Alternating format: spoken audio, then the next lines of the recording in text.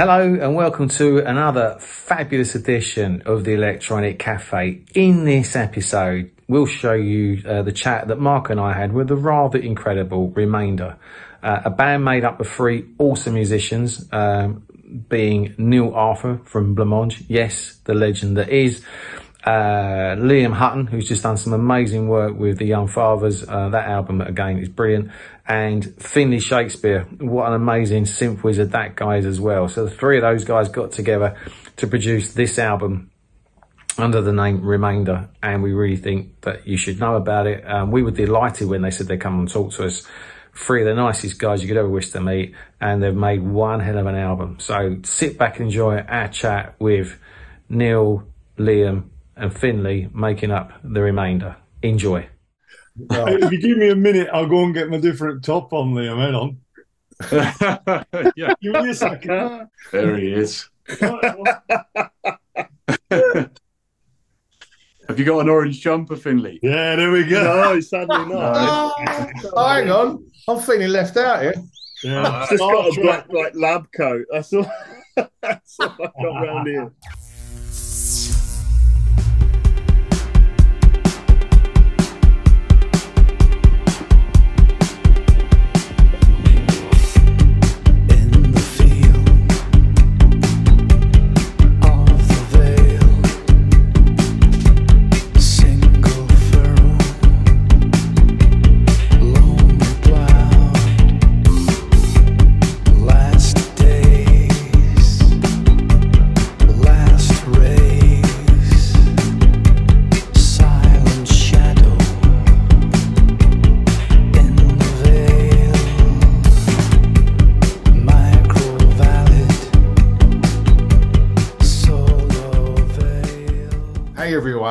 So welcome to another mega edition of Electronic Cafe. We're joined by not one, but three amazing musicians today who've created an outstanding album. Mr. Neil Arthur, who needs no introduction. Welcome back to Electronic Cafe, sir.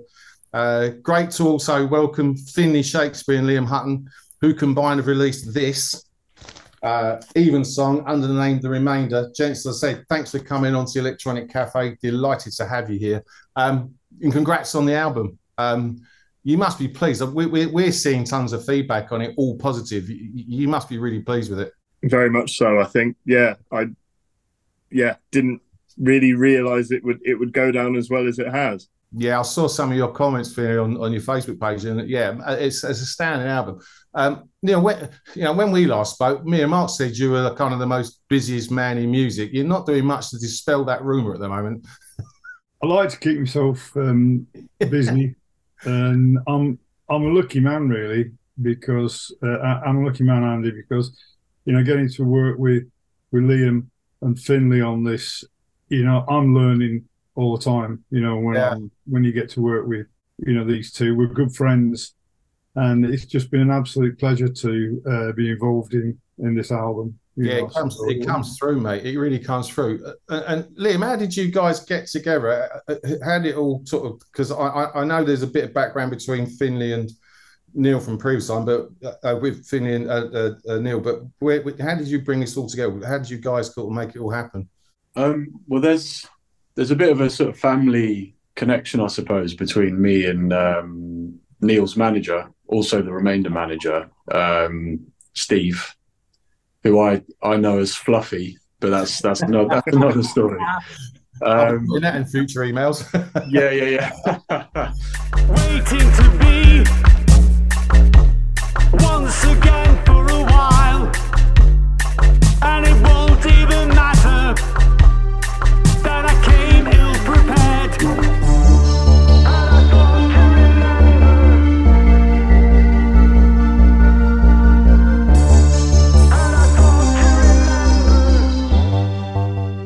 I guess he just knew that I was I'd been doing music, making my own music and doing the whole session drumming thing for ages.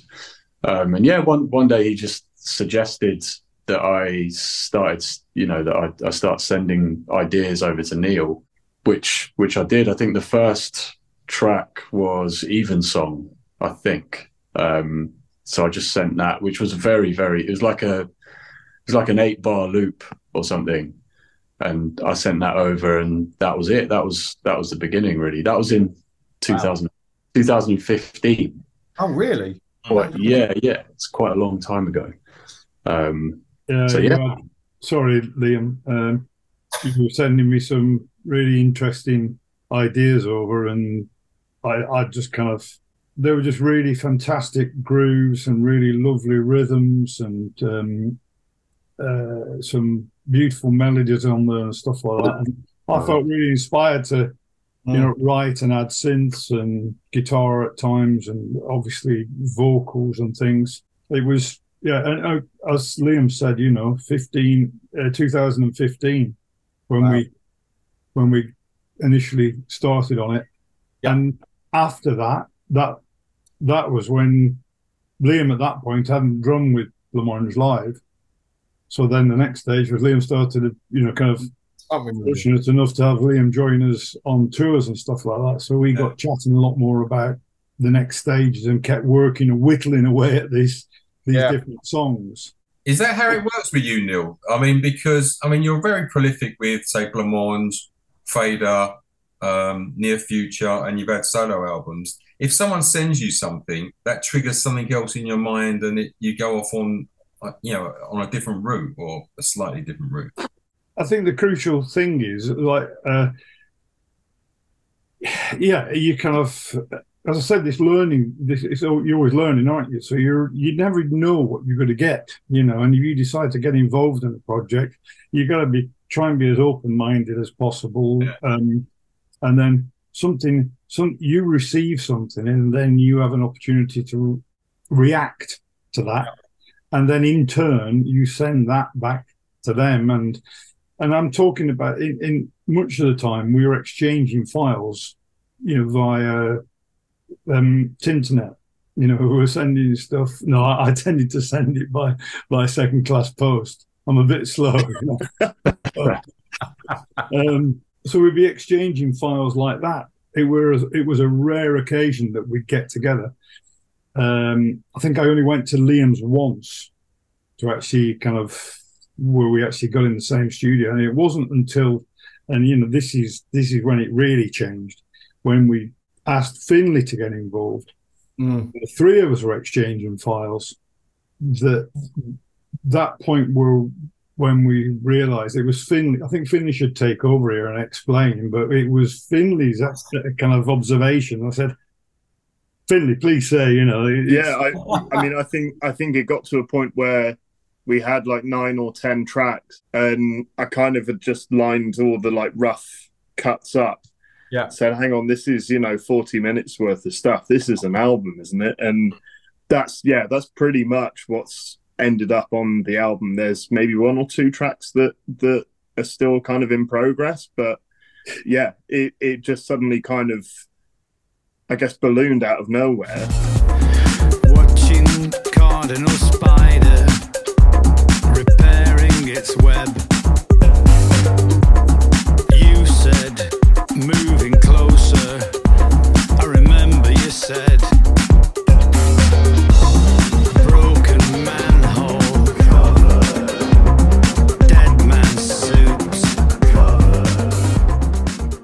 That must have been halfway through kind of the whole COVID period, really. Yeah. Yeah, because that was a bit mad. I remember working on stuff at home and just, itching to get back into the studio, because thinking, well, I want to put this thing through that synth, but that's in town and I'm stuck at home and I can't go anywhere, and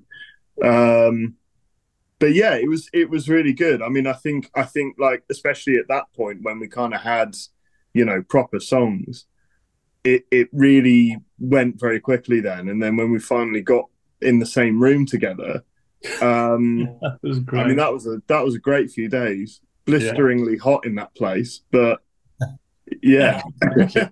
As I say, like, because you're quite a prolific soloist, mate, so you all of a sudden you're part of a super group. That must have been a nice relief in COVID for you. Yeah it was nice to actually kind of work with people as well, for a change, because it can get a bit lonely.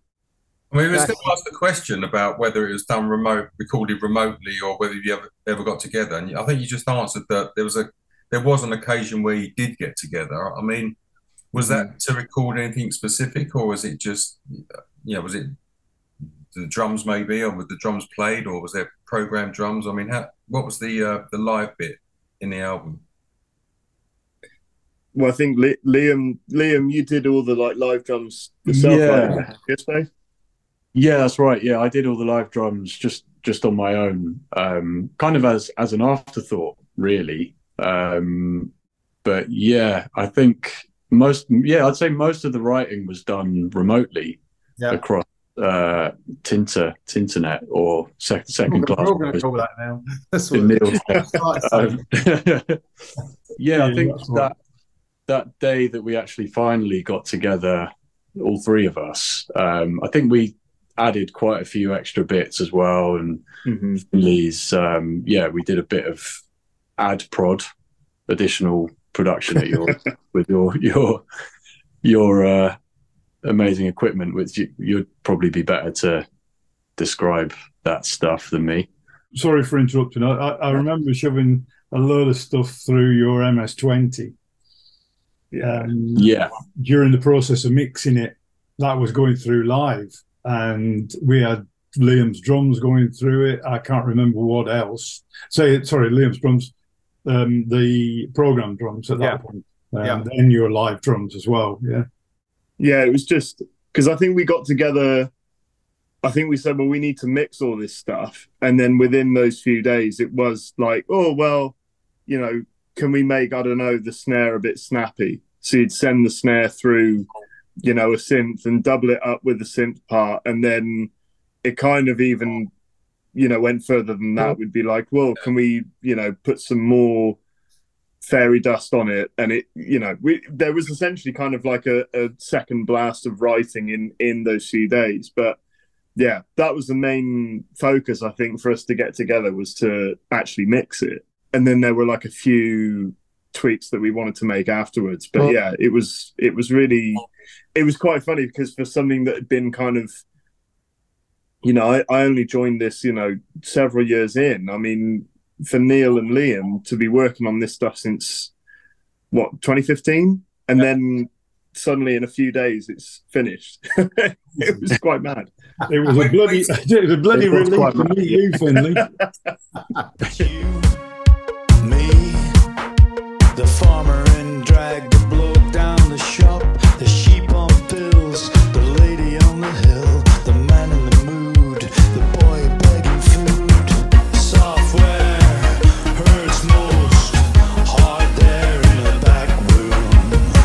Software hurts most, hard there in the back room. Well, we saw you, Finlay, supporting Neil Blancmange in Chinnery's in Southend, and it was an inspired call for the guys to give you a shout, because I mean, you was on your stage on your own, and you needed to multitask. There was arms everywhere doing what you amazing to get the sound. So Thank you.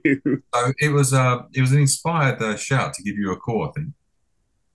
Yeah, no, it's a pleasure to work with the guys. I mean, yeah, they're two really lovely chaps. I think we all have a laugh together, and we're all kind of bringing something a little bit different to the table, which is kind of the heart of any good collaboration. You've got a kind of common target, I guess. You're on the same path, but you're all interested in different things, and it's just been great fun, really. It's been really, really good fun. I think your three inputs, as you say, bring a lot of text to this album. It's got a lot of depth to it, like from the drums you can hear, from your bits of synth and your vocals, with obviously with all the amazing lyrics of Mr. Arthur. It's quite incredible. Liam, I think you've officially got the coolest mum. I read how she did all the little interlude pieces, which is fantastic. What a good job she did. How did she end up getting that? Was it something how did it happen? Because it was quite inspired, I think.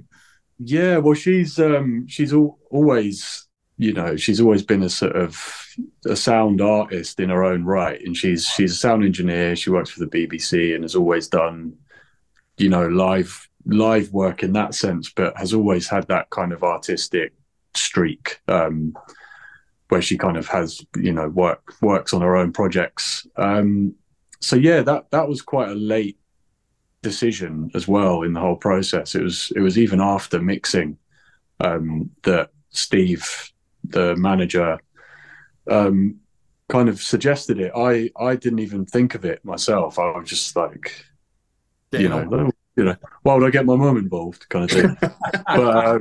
But no, it didn't cross my mind until it was suggested by Steve and Neil. I think you both had a discussion before mentioning it to me, and I was just totally up for it because I've heard her work, obviously, and I know that she would have done a great job and did do an amazing job.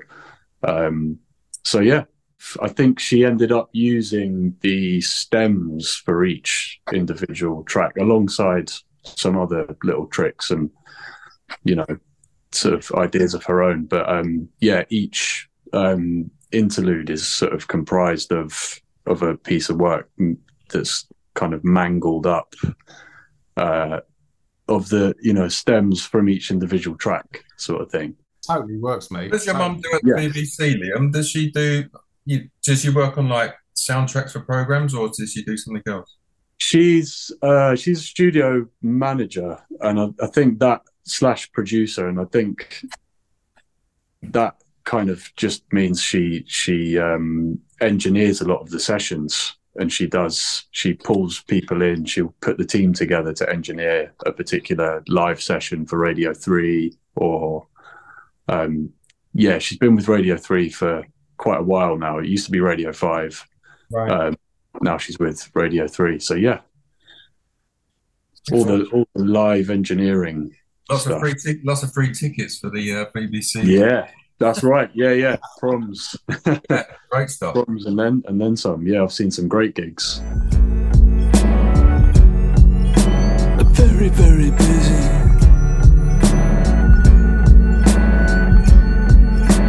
Very, very busy.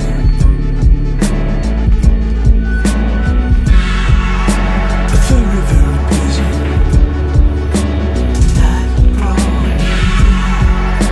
A very busy person. Neil, like the lyrics as usual, they're so observative. I mean, it's a great gift you've got.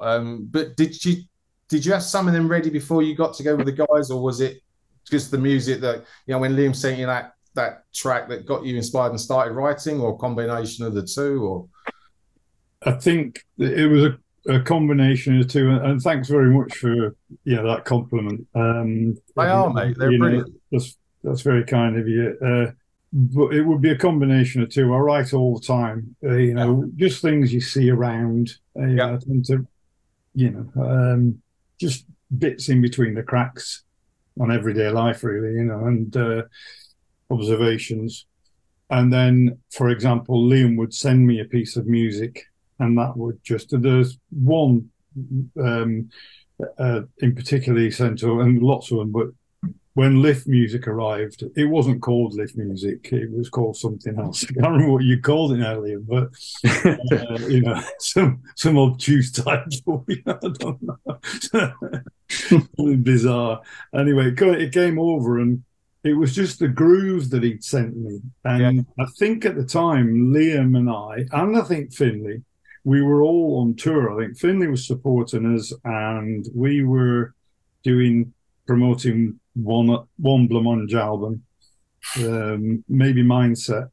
Right. And it was the whole thing of the hotels and the kind of the corridors and the lifts and this, and I can remember kind of writing down these ideas, and I had this piece of music that in its embryonic form that Liam had sent me.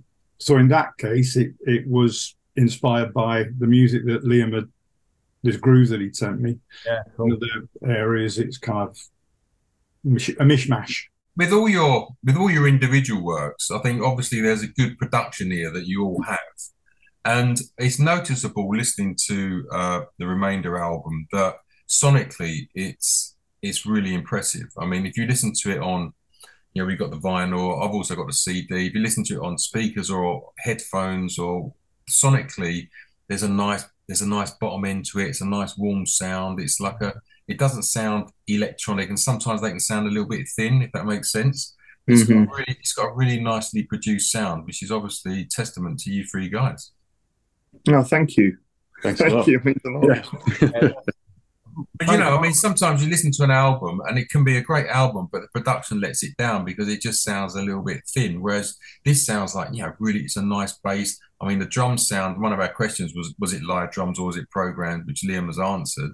But it just gives it, you know, the synths sound nice, the vocals sit nicely. Sonically, it's a really impressive piece of work. Thank you very much. Thank you. Tough question maybe for you guys because it's your baby. I mean, my favourite track is Evensong. That little rhythm hook is such an earworm. As soon as I heard it, I was just so into it. And me and Mark were talking about this before you came on. We were both going, yeah, but that track's really good. That track's really good. It's a question you don't have to answer if you don't want to, but have you guys got a favourite track on the album? I'd say Evensong as well. Probably for the same reason as you, actually. I think that if we're talking about the same bit, but that sort of like harks back to the beginning of the project for me as well, because I sent that sort of first like 8-bar loop to Neil, and then he sent it back with the vocal and some other synth ideas, and there's that kind of layered kind of like that thing. Yeah. That just like I heard that and I was just so excited and just like, oh my god, that's wicked.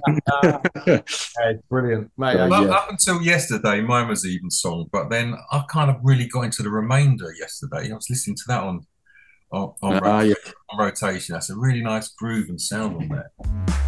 Disrespectful, but you do it anyway. In any way, at any time. And no extra cost, and the demons on your shoulder. Smolder while they urge you greedily onward. Finlay, Neil, I don't know if you've got a favourite. Probably it's a tough one to answer, but if you it changes each time. Like each time I come to it, I keep thinking like, oh, I'm really going to enjoy this track, and then there'll be a different one that kind of like just trumps it in that listening session.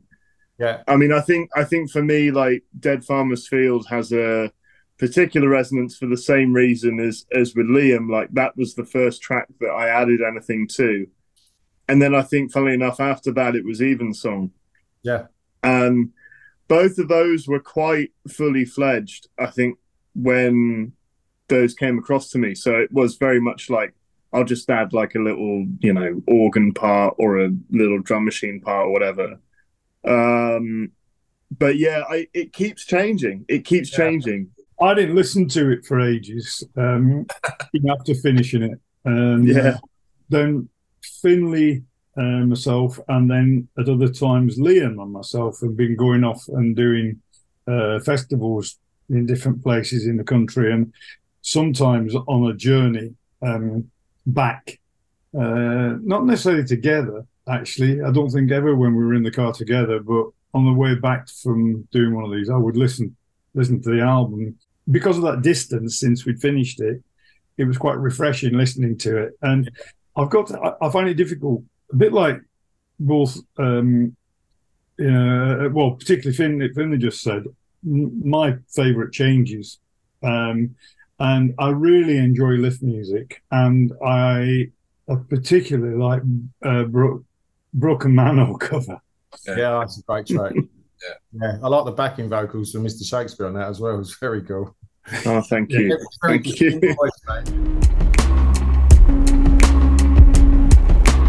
Doors slide open, accompanying announcement. Doors opening, doors opening. Lift music, light music. Lift music, light music. So $1 million question: would you take it live? Take it out on the road? We'd love to. We'd love to check it out live. We'd love you to as well. we have talked about it. You know, it's just where do we put the kettle drums? They'll never fit in the back of the car. You know. So, yeah, we'd love to take it out live, and it is something that Liam, Finlay, and myself have been talking about. So you never know. You could have the remainder supporting Blancmange on a gig. It'd be a big night for Neil, though. It'd be 2 shifts in. Big night for everybody. A long one, wasn't it? When we last spoke to you, mate, we asked about what bands were making your ears perk. I know you mentioned your son's project. Is there anything else lately that's made your ears perk up? And I'll refer that to the other guys as well afterwards. But we like to keep our viewers good, because we're all about talking about new bands as well, and like with this project, etc. And you know, some of the guys like you are making such great music. Is there anything you're listening to that's sort of made you sit up and listen recently and go, well, that's really cool? Sorry, me talking again here, and I do apologise. I got a text from Finlay whilst I was away for a week on family holiday, and I won't tell you how he said it, but he advised me to listen to the latest Fever Ray album. And he knows that we all like Fever Ray anyway, so yeah, I was listening to that yesterday, and my goodness, there's some good stuff on there. She's really it's brilliant. It's absolutely brilliant album. So Fever Ray. I'm also really, and this is just because Liam has played with them, I'm really enjoying the Young Fathers album. We saw them supporting Depeche Mode, mate, at Twickenham, and they really made an impact. Other than that, I was listening to. I was in Scotland at the weekend celebrating a mate of mine's birthday, Malcolm Ross, who was in Orange Juice, and Joseph Kay and that lot. We're still very good mates. And I was staying with Malcolm and his family.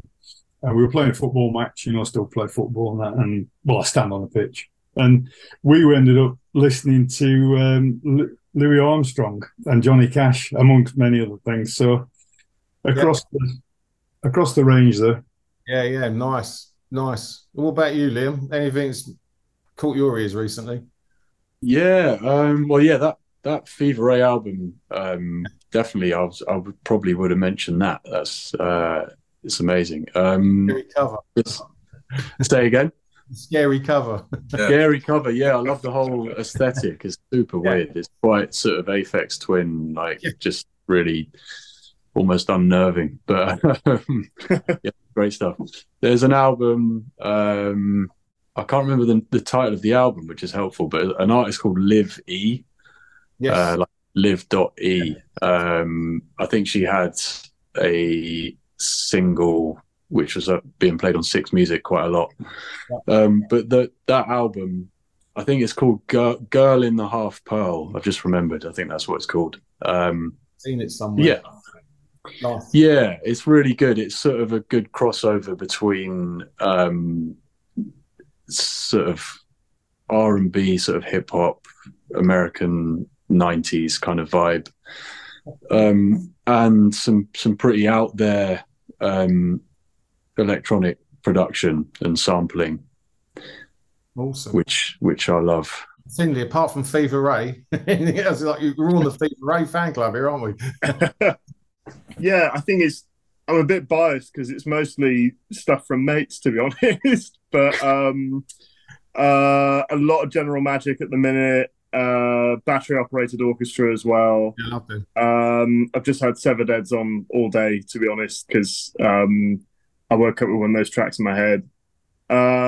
Licking Orchids as well, and Luke Knott, and been listening to a lot of his stuff recently. So probably relatively small names, but yeah, really, I don't know, just kind of pushing everything forward, I think, and just, you know, stuff that sounds absolutely incredible from not a lot in terms of, you know, the raw materials of it. So yeah. I'm not going to write about you anymore. I'm done with all that. It's over. It's of the past.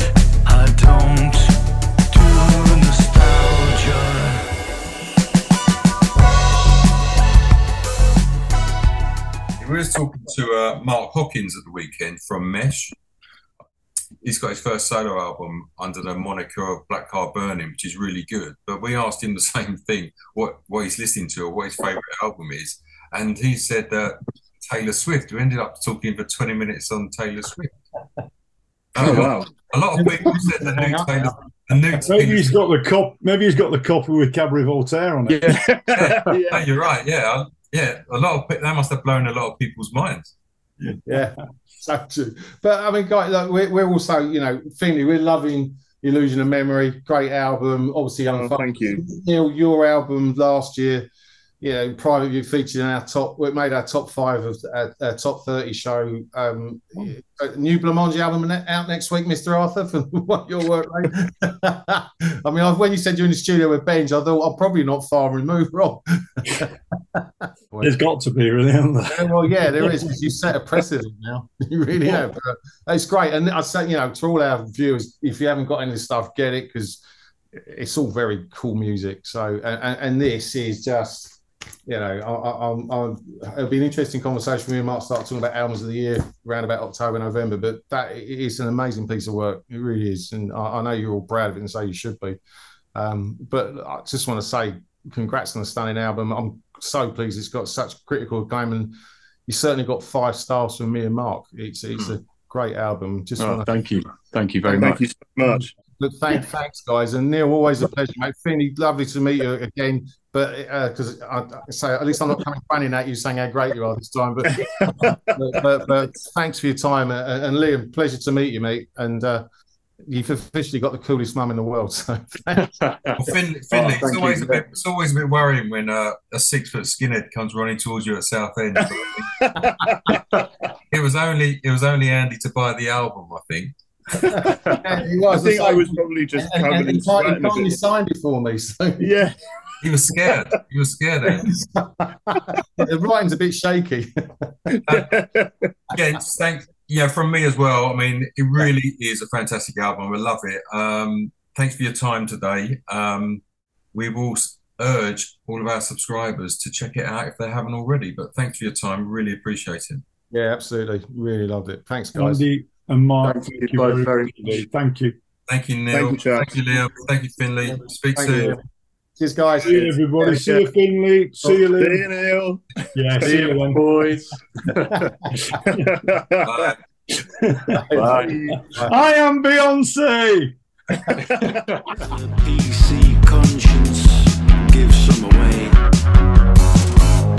How could you carry on? Aimless in direction.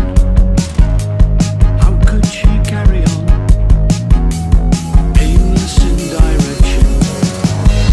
On and on. On and on. If you really want it, do you want? You can go there now. If you really want it, do you want? In another body. Do you want? If you really want to, do you want? Of another kind. Do you want? If you really want it. So that's it for another awesome episode of the Electronic Cafe. Neil, Liam, Finlay, thank you guys so much for coming on the show. Absolute joy to have you on. You're always very welcome here on the Electronic Cafe. Before we shut this episode down, a couple of things I want to tell you about. Electronic Cafe Live Volume 2 has been announced. We had a very successful launch of Volume 1 at the Water Act. March 16th, 2024. Bigger venue. We're playing at 229 in Great Portland Street, and what a lineup we have for you. We have Tiny Magnetic Pets, you know, one of the nicest bunch of people you go wish to meet. Great friends at the Electronic Cafe. Delighted that they're going to be playing at the gig.